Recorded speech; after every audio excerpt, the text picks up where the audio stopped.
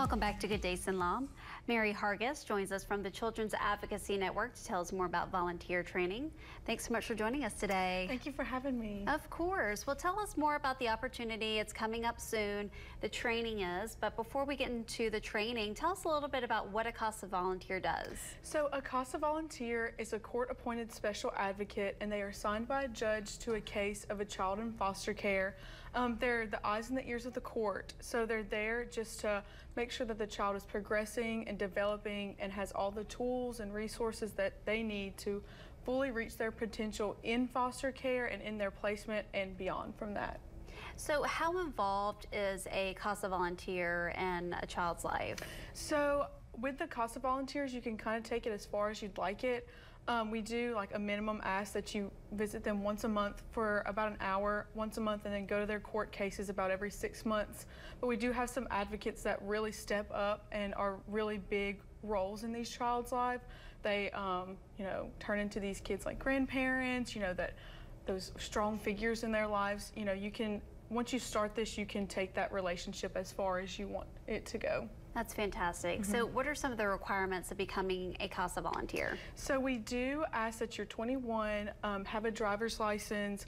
You'll have to be able to pass extensive background checks, and then attend our CASA training. Well, tell me a little bit about the training. I know it's coming up in mid-April. Yes, so our CASA training is going to start on April 18th and go through May 11th. It's going to be on Tuesdays and Thursdays from 5 to 8:30 in the evenings at our Jackson Street office.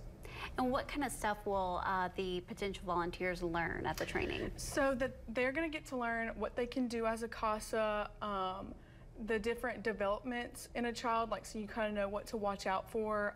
You'll see what exactly you can do as a CASA, the resources you have, and what you can recommend as a CASA, and just really in depth about our program and what you can do to be the best CASA you can be.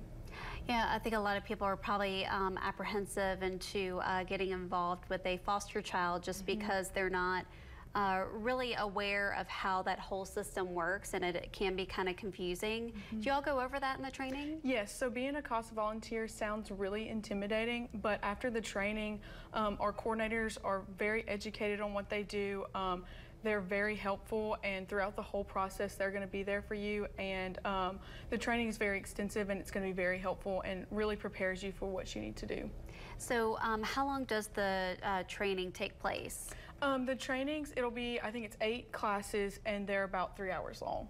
Oh, okay. Okay, so not too bad. And then after that, then you'll be appointed by a judge. Yes, and then you'll be sworn in with the court from the parish you're in, and then after that, you'll be assigned to a case. Okay, great. And so when you're assigned to a case, do you get to put in any kind of preferences, like if you want little kids or big kids? Yeah, you can kind of say, hey, I'd kind of rather work with teenagers, or I'm more comfortable with younger children, and we have all kinds of cases available, so you kind of can, if you do have a preference, our coordinators will work with you on that.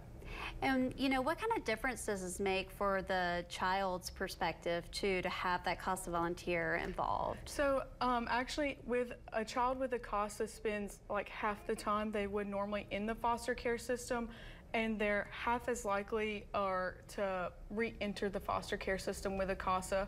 So having a CASA on their case makes a huge difference in the case, like the life of the case, the life of the child, and even after they've closed out their case and after they're out of foster care, having a CASA makes a huge difference in these child's life. Absolutely. So tell me, what is the best way to start the application process?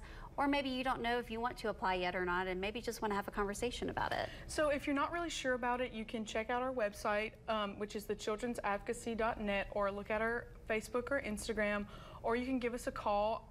It's 318-445-5678, and I'll be glad if you call the office, you go to my number. So I'd be really happy to talk to anyone who has any hesitations or even meet with them. And so the application too, how do you access that if you know you're ready for the training? So that is on our website under the Volunteer Now tab, and it's also all over our social media. We have posted several times a week. Okay, good. Okay, well, remind us the date that volunteer training starts. The volunteer training starts April 18th. Okay, all right, good deal. Well, Mary, thank you so much for joining us today and telling us all about it. What a great opportunity. Definitely a worthwhile volunteer experience. We appreciate it. Thank you. Of course.